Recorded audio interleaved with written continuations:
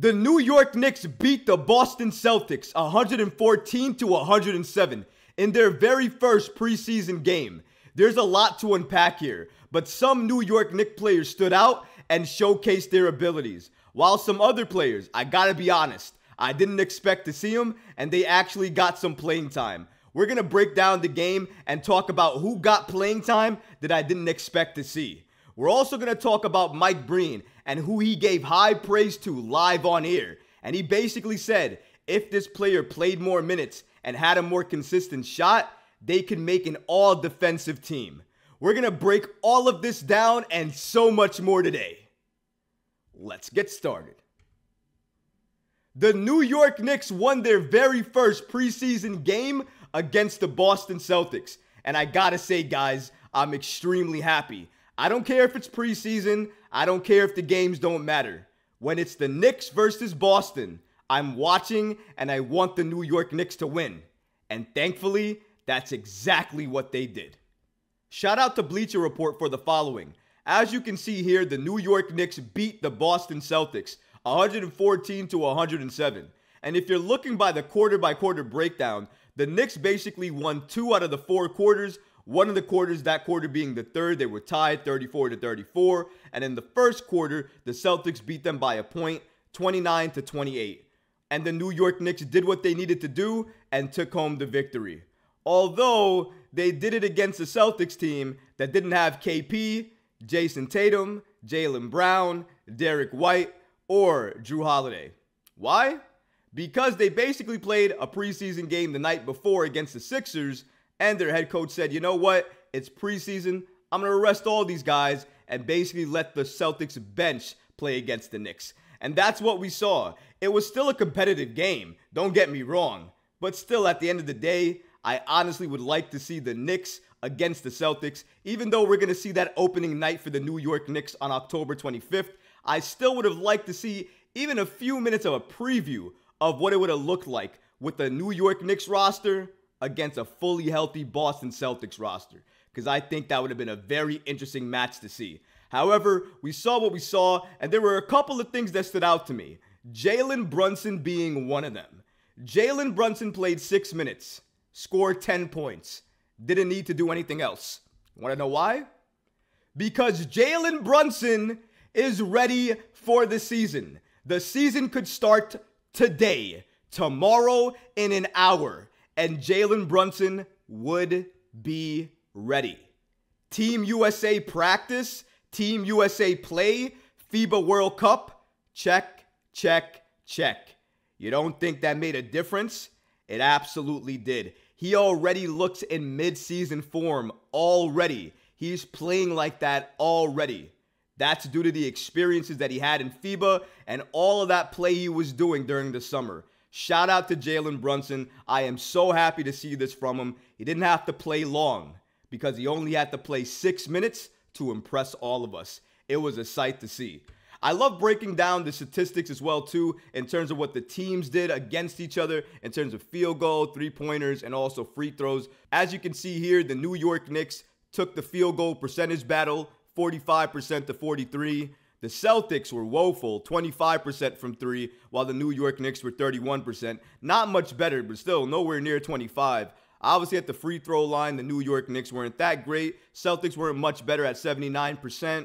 Turnovers, the Celtics did a lot more than that. And the Knicks assist numbers are actually up. And that's something I wanted to talk about here. Because besides the players that stood out, one of the things the team did a little bit more that I found, or that I was looking at, was that they were passing the ball more. Now, maybe that had to do with more ball players and ball handlers being on the court, along with Dante DiVincenzo, obviously. But I think it's very, very important to note that they had that many assists in comparison to the Boston Celtics. Now, obviously, Celtics weren't at full power. But for the Knicks to put up 24 assists, that's actually pretty impressive. And I hope they can continue this trend of getting 25, 26, 27, even upwards and past that many assists each and every game. Because I argue if they can do that on a game-by-game basis, they will be a very, very difficult team to beat in the Eastern Conference. The rebounds, obviously the New York Knicks didn't win that battle 50-39. Even though the Knicks had Mitchell Robinson, Sims, and Isaiah Hartenstein out there at certain times, they still couldn't win the rebounding battle. With blocks, the Knicks had 7. Kudos to Mitchell Robinson for a lot of those. Steals, they were tied. And as for personal fouls, the Celtics were fouling just a little bit more than the New York Knicks. So shout out to Bleacher Report for giving us that little breakdown in terms of the team stats. But another player that impressed me a lot, and we gotta talk about him, is Julius Randle. Julius Randle, in terms of what he did, and he didn't do anything crazy, didn't have a lot of highlight plays, didn't go off for that many points, but it's the way he played. If you noticed, when it was Randle, RJ Barrett, and Jalen Brunson on the floor, in terms of who got the ball, in terms of, for me, who was the number 1 option on the team, number 2 option on the team, and a number 3 option on the team, it was clear, at least in those first few possessions, that it was Jalen, RJ, and Julius Randle. And this happened, I believe, last year as well, too, where the Knicks just got Jalen Brunson, but I didn't attribute it to Julius Randle trying to make RJ Barrett the 2 option on this New York Knicks team. I basically thought that they were trying to gel and find chemistry together. But you know what? Maybe Julius Randle is actually trying to give RJ Barrett a little bit more of the reins here and say, you know what? I want you to be the number 2 option for this New York Knicks team behind Jalen Brunson, and I'll be that number 3 option. And if you look back at what he said at the Paul George podcast, he basically said he has no problem doing that, and he wants to have the ability to actually do that. So maybe in a way, this is him starting to do that. It's only 1 preseason game, so we have to wait and see if this is consistent and if we see a pattern with this.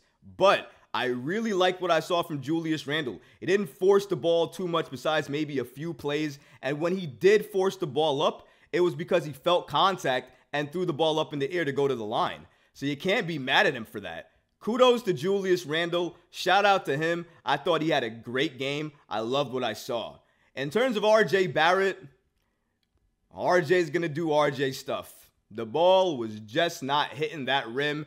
Thank his lucky stars that one of those threes made its way in, because I feel like if it wasn't the case, it would have been a lot worse for RJ Barrett today. But thankfully, he did that. And also, at the free throw line, he was very, very, very good. Didn't miss. So you have to give him props for that. Shout out to RJ Barrett for at least getting better with his free throws. Hopefully, he can get that offense together. And hopefully, he can get that defense together as well, too. Because if you're asking me personally, we need both from RJ Barrett, not just one. I was absolutely floored, surprised as ever, to see Evan Fournier make an appearance to play for the New York Knicks. I thought, given everything he said over the summer, there was no shot Tom Thibodeau was going to play him. But he did. However, I have a little theory on that. I think he played Evan Fournier because somebody told him to, because they need to move Evan Fournier. They want to move him, and the only way to do that is to showcase his abilities and showcase his value. And not for nothing, he was hitting some nice threes. There was a nice dime that Dante hit him with for a three-pointer on his end, and I thought that was great. But let's move on to the next topic here. One of my favorite broadcasters, Mike Breen, had extremely high praise for Miles McBride. And honestly, you gotta love to hear Mike give so much praise to the guys the New York Knicks have, especially their young guys in Miles McBride. He said the following live on air, and I'm sure when Miles heard it, he smiled. Mike Breen said the following about Miles McBride. I keep saying, if McBride played 25 minutes a night, he'd be an all-defensive player. But the shot still has to get more consistent for him. Absolutely agree with Mike Breen, a legend, a great in this game. He's called so many Knick games, seen so many Knick players. So if he's saying this about Miles McBride, you absolutely can take it to the bank, and I absolutely believe it and agree with him. Miles absolutely, definitely needs to get that shot together. If he can get that shot looking better, more consistent, and he can hit it just a little bit more accurately, just a little bit more efficiently, his game would take off because defensively, he's already there. He's probably, in terms of just defense, one of the better defensive guards in the NBA now, and he doesn't see that many minutes under Tom Thibodeau. Could you imagine if he had a consistent shot? he would be a very dangerous and very good player for this Knicks team.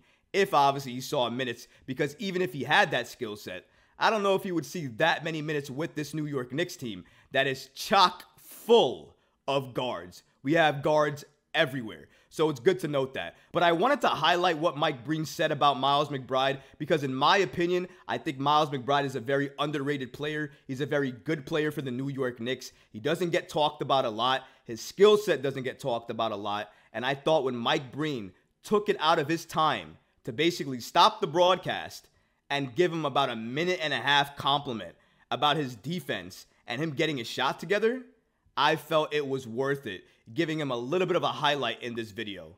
Shout out to Miles McBride. You're great on defense. I hope that shot comes along, because if it does, I think you can become a very important player for this Knicks team. But let me know what you guys thought about the game in the comments below. Did you like it? Did you not like it? Who impressed you the most? Who were you most shocked to see in the game? Was it Evan Fournier like me, or was it another player? Let me know in the comments below, because honestly, guys, I would love to hear from you. But that's going to do it for this episode. If you like this video, please go ahead and smash that like button, leave a comment below, and of course, guys, please subscribe to the channel. Until next time, Knicks fans. Peace.